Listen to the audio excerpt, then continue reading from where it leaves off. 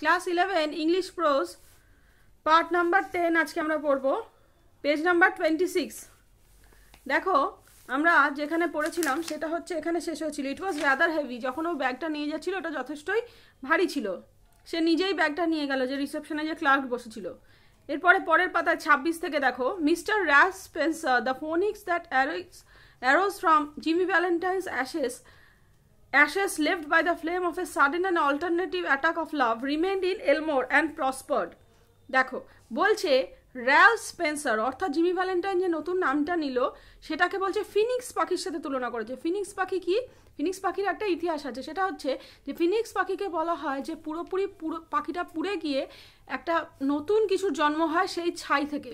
তো পুরনো যে জিমি ভ্যালেন্টাইন সে পুরো শেষ হয়ে গেছে, তার জায়গায় একটা নতুন জিনিস বেরিয়েছে, সেটা হচ্ছে র্যাল Spencer that arose from Jimmy Valentine's assess. যে কোথা থেকে জেগেছে না জিমি ভ্যালেন্টাইনের ছাই থেকে যার উৎপত্তি হয়েছে।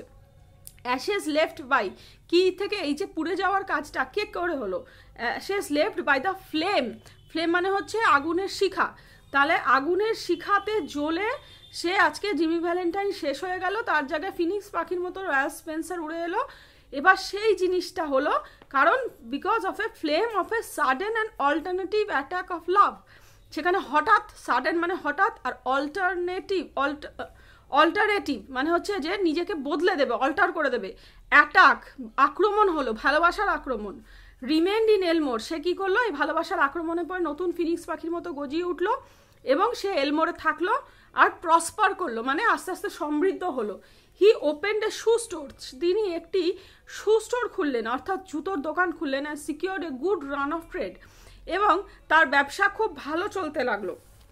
তাহলে এই দেখো তলায় ফুড নোটে দ্য ফিনিক্স থেকে অ্যাসেস পর্যন্ত, the successful man who emerge from the failures of the পাস্টে ও কিসে ফেলিয়ার হয়েছিল না, ও একটা ভালো অনেস্ট লাইফ লিড করতে ফেলিয়ার হয়েছিল, সেখান থেকে ও একজন সৎ ভালো মানুষ হয়ে তৈরি হলো এবং একজন সাকসেসফুল, এবং সে তার কাজে যথেষ্ট সমৃদ্ধশালী মানুষ হলো, সমৃদ্ধি পেল।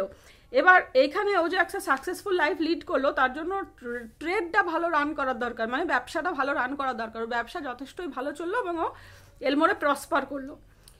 Socially he was also a success. শুধুমাত্র ওর ব্যবসা চললো তা নয়, ওর যে সোশ্যাল লাইফ অর্থাৎ সামাজিক জীবন সেখানেও একটা সাকসেস এলো, বা একটা কাজটা সমাধা হলো সুষ্ঠুভাবে। কিভাবে হলো না, হি মেড মেনি ফ্রেন্ডস, তিনি প্রচুর বন্ধু বানালেন।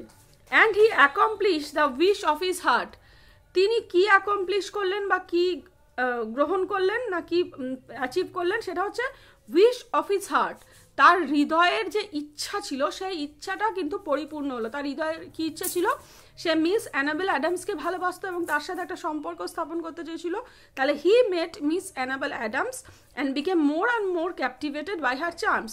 তিনি মিস অ্যানাবেল অ্যাডামসের সাথে তার দেখা হলো এবং ধীরে ধীরে তিনি আরও করে একটু করে বেশি করে তার চার্মস দ্বারা ক্যাপটিভেটেড হলেন। চার্মস মানে হচ্ছে তার যে মোহ মায়া ভালোবাসার যে জাল সে বিস্তার করেছিল মেয়েটি, তার দ্বারা সে ক্যাপটিভেটেড হলো। ক্যাপটিভেটেড মানে হচ্ছে জর্জরিত হলো, মানে কাউকে কি বলবো ধরে রাখা, বদ্ধ করে রাখা। তাহলে ওর মায়া জালে, প্রেমের মায়া জালে ও আবদ্ধ হয়ে গেল।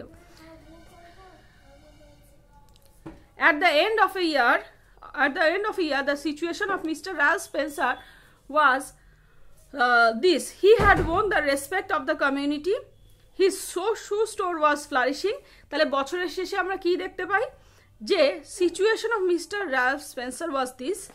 র্যালফ স্পেন্সারের কি অবস্থা হয়েছিল না, he had won the respect of the community, তার যে কমিউনিটি, তার যে সমাজ, সে যেখানে সে মেলামেশা করছিল তারা তাকে রেসপেক্ট দিল, সেটা সে অর্জন করেছে। হিজ শু স্টোর ওয়াজ ফ্লারিশিং, তার জুতোর দোকান ফ্লারিশ করছে, মানে ব্যবসা একদম ফুলে ফেপে উঠেছে। And he and enable war engage two B married in 2 weeks, এবং সে এবং অ্যানাবেল অ্যাডামস তাদের এনগেজমেন্ট হয়ে গেল, অর্থাৎ তাদের যে আংটি বিনিময়, মানে বিয়ে হওয়ার আগে যে আংটি বিনিময়ের যে রীতিটা থাকে সেইটা হয়ে তারা এনগেজড হয়ে গেল, একে অন্যের বাগদত্তা, যেটাকে হওয়া বলে বাগদত্তা বা বাগদত্ত হওয়া। তা সেই ভদ্রমহিলা জিমি ভ্যালেন্টাইনের, যাকে ও র্যালফ স্পেন্সার হিসেবে থেকে চেনে, সেটা তার তিনি বাগদত্তা হলেন। And they were yet two B married in 2 weeks, 2 সপ্তাহের মধ্যে তাদের বিয়ে হওয়ার কথা।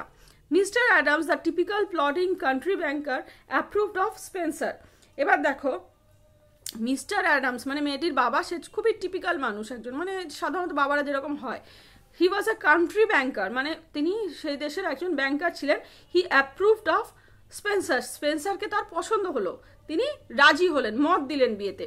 অ্যানাবেলস pride in him almost equalled her affection, enable যে মানে গর্ববোধ করে তার ওপর, সেটা তার মানে অ্যাফেকশনের সাথে সমান সমান, মানে যতটা ও ভালোবাসে ততটাই ও তার প্রতি গর্ব অনুভব করে।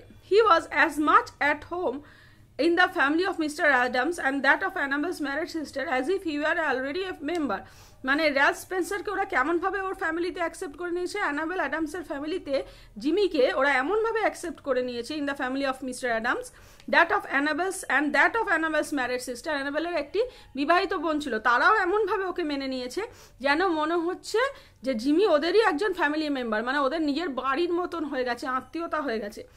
One day, Jimmy sat down in his room and wrote this letter which he mailed to the safe address of one of his old friends in St. Louis.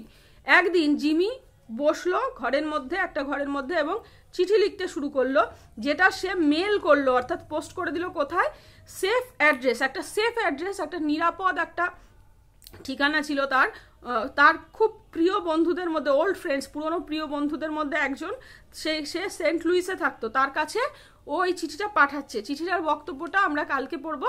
তো ও চিঠিটা পাঠাচ্ছে কেন, তার কারণ ও যে ওই আগের জীবনটাকে ত্যাগ করে নতুন জীবনে প্রবেশ করছে, সেই জন্য ওর পুরনো বন্ধুকে কোনো কথা জানাচ্ছে, এবং পুরনো বন্ধু থাকে সেন্ট লুইসে, এবং সেন্ট লুইর যে জায়গাটা সেটা একটা সেফ অ্যাড্রেস, সেই ঠিকানাটা ওর পক্ষে একটা খুব নিরাপদ জায়গা। তার মানে আগেও যখন ও চুরি ডাকাতির ব্যবসায় ছিল তখনও এই অ্যাড্রেসটাকে ও কোনো কারণে ব্যবহার করার দরকার হলে করতে পারতো, এই জায়গাটাও খুব নিরাপদ, মানে পুলিশ বা অন্য কেউ এই জায়গাটা সম্পর্কে জানে না।